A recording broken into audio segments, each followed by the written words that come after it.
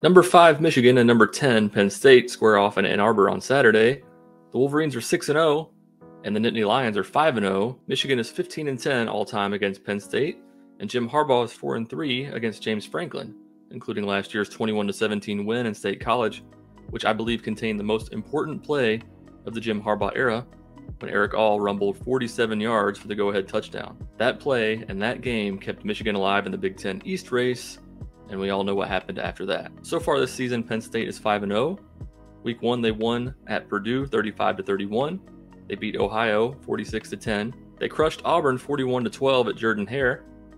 They beat Central Michigan 33-14. And then their last game, they won 17-7 against Northwestern in pretty nasty conditions. Penn State ranks 37th in points per game, scoring 34.4 per contest. Michigan is 7th at 43 points per game.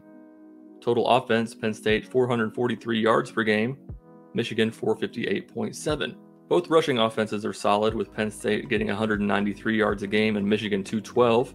Passing offense, Penn State 251 yards per game, Michigan 246 yards per game. Penn State's defense ranks 13th in the country in points per game allowed at 14.8. Michigan is 5th with 11.3 points per game allowed. Penn State is giving up 342 yards per game, and Michigan is 5th in the country there as well at 247 yards per game. Both teams have great rushing defenses. Penn State's giving up 82.2 on the ground, and Michigan is giving up 81.7 yards per game on the ground. Here's the big difference though, passing defense. Penn State ranks 102 at 262 yards per game, and Michigan is 11th with 165 yards per game given up. Penn State's quarterback is Sean Clifford, who is back as a super duper senior who has been there for like 17 years or something. Actually, he's been there for 6 years, and this is his 4th year as the starter. So far, he's thrown 9 touchdowns to only 2 interceptions with a 62% completion percentage, and he's also rushed for 4 touchdowns. Very dangerous with his legs. Aside from Sean Clifford running the ball, Penn State has 2 freshman running backs leading the charge in Nick Singleton and Katron Allen.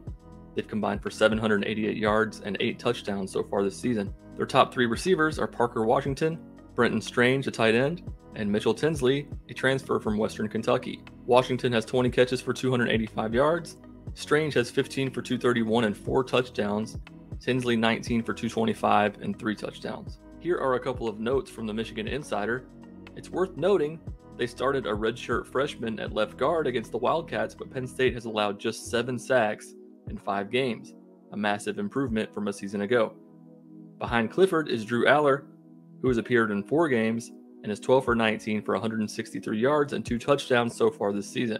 There were calls among fans to play Aller when Clifford struggled mightily, 10 for 20 for 140 yards against Northwestern, but this remains Clifford's team. Penn State's defensive coordinator is Manny Diaz, and as we've seen by the numbers, his defense is pretty solid. Penn State has 2 defensive backs with a couple of interceptions each, and Joey Porter Jr. could be a first-round draft pick. Penn State did have 5 giveaways against Northwestern, including 4 fumbles, but like I said earlier, it was rainy conditions, so it's probably not going to happen in the big house. Some notes from mgoblue.com. Michigan is 6-0 in back-to-back seasons for the first time since 1976 and 1977.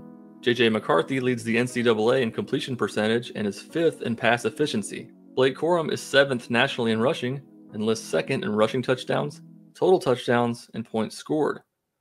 Mike Morris ranks 3rd in the Big Ten and 13th nationally in sacks.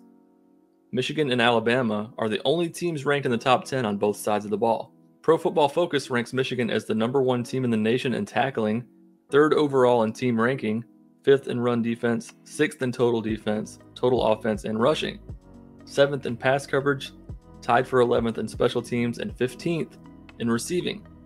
The service also gives Michigan a top 25 rank in run blocking and pass rush. What I want to see from Michigan is more creativity with the play calling, doing more to create some mismatches. Like Joel Klatt said, Michigan doesn't really do much motion pre-snap on pass plays, so maybe they'll start doing that. Honestly, I just want to see much of what we saw in the second half against Indiana, letting JJ be JJ, because if Michigan lets JJ cook, so to speak, they can get to the level of Georgia, Bama, Ohio State. I truly think so. Because what we saw in the second half against Indiana was a solid pass rush, good pass protection, and pretty good play calling. Keeping the defense on their heels is what we need more of, like Michigan did on their first drive in the last game. They came out passing. On the second drive, they did some read option. We need more of that, I think. From what I saw from watching some highlights against Penn State, is they can give up some runs to the quarterback, and Michigan has a quarterback that can definitely run the ball. So I say more read options. I know that Michigan wants to run the ball, and I know that Michigan can run the ball. Penn State does have a really solid run defense, though. So I know it's cliche to say, but running up the middle on first and second down, just don't leave yourself in third and long situations. Mix it up a little bit. I'm not an offensive coordinator, but it seems like Michigan can do more to keep the third downs a little bit shorter. Sure, you can run the ball on 2nd and 2, but why not take a shot down the field? And if JJ can start hitting the deep throws, he hasn't been far off. It's not like he's completely overthrowing everybody or anything anyways. If he can just start hitting those, make the safeties back up a little bit, make the defense respect the deep pass, then everything on Michigan's offense will work better. At the time of this recording, Michigan is favored by 6.5. Until Michigan shows that they're willing to take some shots consistently, I think they could be bogged down by some meh play calling, especially in the first half, which is going to keep this game close. It's a battle of two good run defenses, and Penn State has some good running back talent, especially Singleton. If he gets a little crease, he's gone. So it's possible he could break one. But I think that Michigan's emerging pass rush is going to be a little too much, and they'll hit Clifford a lot in this game like they did last year. Aside from the 2020 season, Michigan has dominated Penn State at home under Jim Harbaugh. So my prediction, I'm going Michigan 27, Penn State 17. If you're going to the game like I am, wear maize. Hell, wear maize at home. And go blue.